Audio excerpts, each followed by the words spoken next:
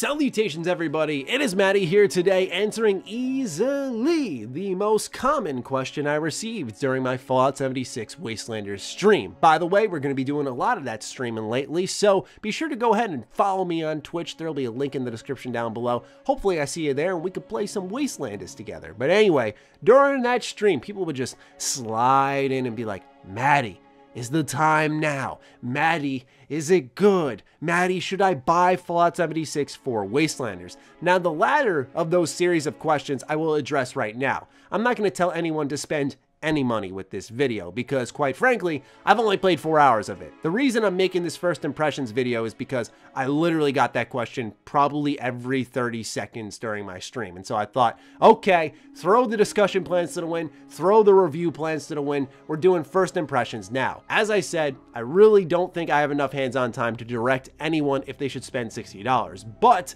this first impressions video can give you a good gauge on where your interest level could be at with this expansion and how much time you want to invest in researching it. So hopefully I can help you out with that. And if you want more intermittent updates as we crawl to the final review, the streams will be a good place to ask me questions. And I would be regretful if I did not clarify to everyone that 76's Wastelanders update is not a fix-all. It does not magically put the game back together. The vanilla game very much still does exist, and it's still not very good. There is a degree of bugginess, although my experience was relatively bug-free, like a floating object here or an AI companion teleporting to in front of me. Little things like that, but nothing in the terms of quests not working, skipping around the map, falling through the map, just ridiculous stuff. Overall, my time when it came to performance wasn't that bad. There was also some frame dips, but I want to make sure people know Wastelanders is to, I think, establish a framework for the future, and there is a lot of content there that we're about to get into, but this doesn't suddenly fix 76 as a whole. There's still a base game that needs work. All right, with all of that out of the way, I like it, guys. I say that with a pretty big smile because it's been a while since I've liked anything Fallout, and that feels so weird to say as like originally a Fallout channel. Like, I love Fallout, man. It's my bread and butter. I love this series, and 76 lost even me, right? And so I walked away from it. I said, I'll come back when you earn it, and Bethesda worked.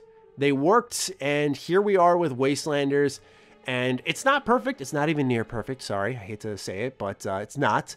There are some flaws, but it is pretty good from what I've seen. And if they can continue this from what I've experienced so far, it could be a framework worth buying into. We'll see, though. Like I said, I'm coming also from the perspective of someone who's level 80 hopping into just Wastelanders content. This is one thing worth considering because you may be interested in buying into 76 for the first time, and you'll have to interweave between the original story of 76, which isn't that good, as well as the Wastelanders content, which is good. So there's a little bit, I sounded like a pirate there. There's a bit of a mixture, though, of content, which may not go over as well as for me, who enjoyed just the Wastelanders content only. Okay, so let's start off with the story. I'm liking it so far. The first hour, I was sort of going through the motions, but ultimately, as the new content started to hit me, because I previewed some of it already for those of you who know, but as the new content started to hit me,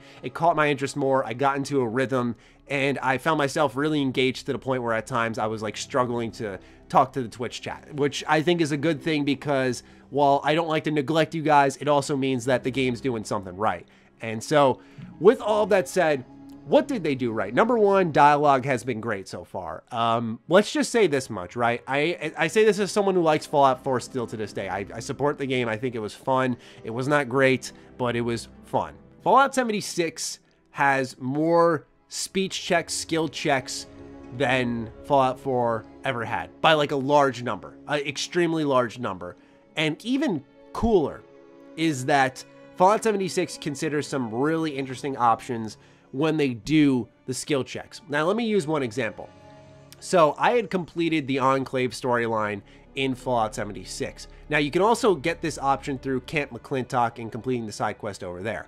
But I had completed the Enclave General storyline, or I'm sorry, I was the Enclave General after that storyline, and I was having a conversation with a Mr. Handy, and I had an option called US General, and I thought it was really cool that because I completed a quest line, it unlocked a very specific skill check for my character. It reflected the content I had completed and unlocked a new way to get through a quest without any hassle, without any speech checks, without any combat. And I really like that. To me, that stuck out like a sore thumb to the point where I felt like I had to just tip my cap to Bethesda, because I feel like that type of stuff is foreign. When it comes to the choice and consequence, though, I have yet to make this decision that's earth-shattering, that I see the ripples throughout the universe, and I don't really expect that. It is an online game, but I'm more so looking for it in the characters, right? Because when you make a decision, it's in an instanced environment, so it just impacts in that area. So if I do something, I've seen responses from characters, but I want to see heavy consequences, and we'll see down the line if that plays off. So far, I've had some choices that I've made, but I have yet to see anyone tap me on the shoulder later on in the story and go, hey man, remember when you did this? Or hey, because you did this, now this is happening. Nothing like that has occurred yet, sadly. But with that said, I did have one pretty difficult choice, I'd say, to make, and I'm not going to spoil it. I'm not going to show it on screen because it actually, for those of you who watch the stream, you'll know, completely caught me off guard. It just happened and I was like, whoa, okay, like this is a Fallout choice. It's like a no one wins choice. You felt kind of bad, and I was impressed with that because, I mean, even Fallout 3, I just did a 2020 review for Fallout 3. Even Fallout 3 very much poises this decision of good, evil, but yet 76 brought up a decision where it was morally gray. You really weren't winning no matter what. And seeing how the characters responded to it was cool. And I think Fallout fans have something to be excited about there. We don't know, though, or at least I don't currently at this point in time know, if 10 more hours in, I'm still getting choices like that. If 10 more hours in, this is still as interesting as it is now. But I'm curious about things. I'm curious about the treasure. I'm curious about the missing people. I'm curious about these factions. I'm also kind of surprised because I find the settlers that I've interacted with so far, being Duchess and her crew at the Wayward Bar, to kind of be users. They sort of send you around on quests and keep asking favors of you, where I'm like really leaning towards the raiders when I get a hold of them. They're a group that I have yet to meet.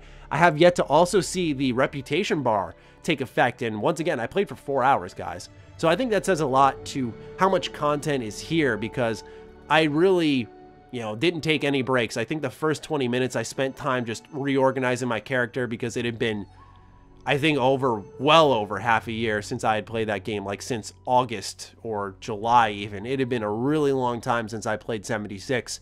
And so outside of that, I was just playing Wastelanders content straight up.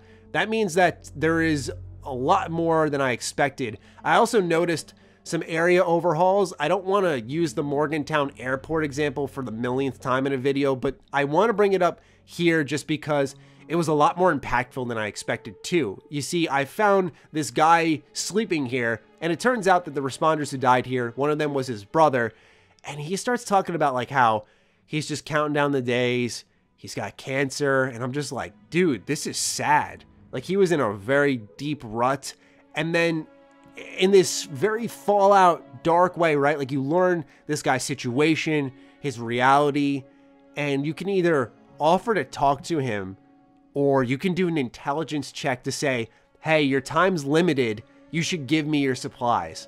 And that's like so fucked up, right? But at the same time, I thought to myself, dude, like, that's a Fallout choice, right? That's what I thought the whole time. I was like, that's a Fallout choice.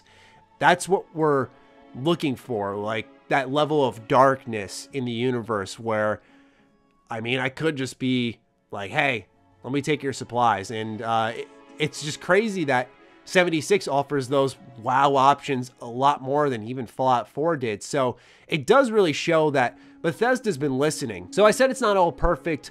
What didn't work out? Well, this may not stay, but I do want to mention it because there may be some vets hopping in who want to air this part of the discussion out, and I think it's totally valid.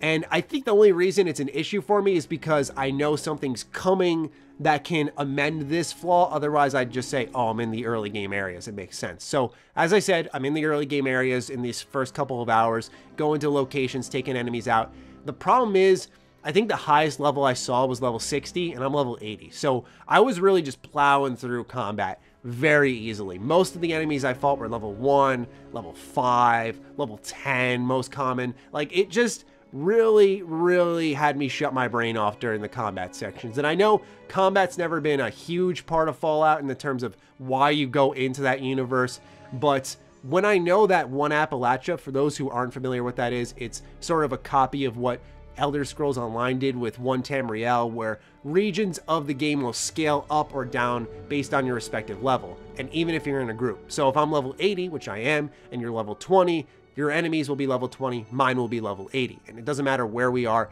And I really like that because it does make each region just competitive, more intense, more interesting to battle in, and you get more XP too when you take out enemies.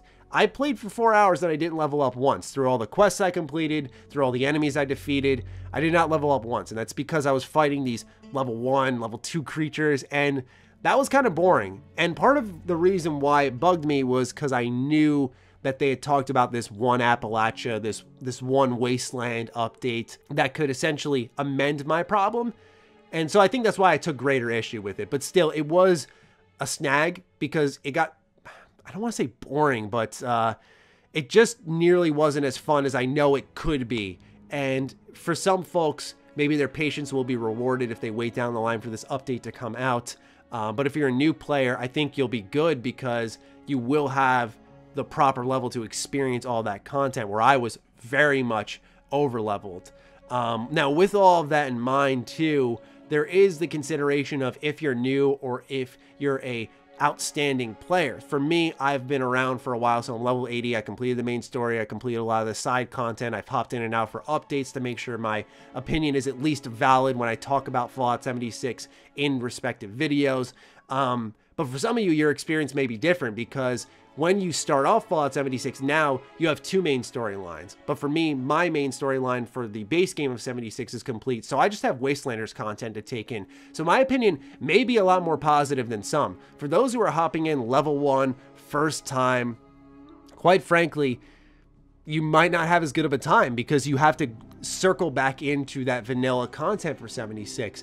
And the vanilla content, it's not what people like about the game. You know, like it's been amended to some extent. Like I mentioned, we can meet that guy at the Morgantown airport. There are different locations filled out with humans. And I do like that. I think it's a really good change for the game. It's quality of life, if anything.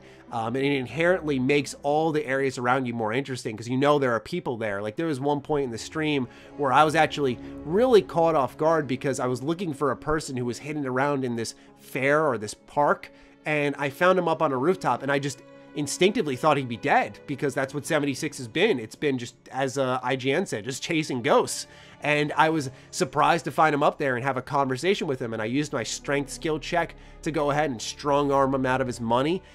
So that type of stuff was great, but that was just my experience as someone who was playing with a higher level account, ignoring all of the main game content because I just have Wastelanders to experience. That's the add-on for me. Also, for new players, I have to consider this. I mentioned this skill check where I had completed a quest line, so it remembered that. And a lot of the skill checks I went through were like 4 and up, 5 and up, 8 and up at one point in time. And if you're a new player, you're not going to have access to that. And so there was one group I met, which was this interesting, I don't want to call them raiders, but they were called free radicals. And I listened to an audio tape, and it turns out that they were interrogating this woman trying to find out where this treasure was, but they couldn't get the answer out of her. So they took a more passive approach, and she's like, "You're going to let me live?" And he's like, "Yeah, go upstairs, get some food." He sounded really kind all of a sudden. He's like, "Maybe this will jog your memory." But this raider that I was encountering had the option to either skill check by him and in turn avoid combat entirely with his entire base, or, and this is a big or, if I couldn't do that, which those skill checks were relatively high even for a beginning player, I had to fight everyone.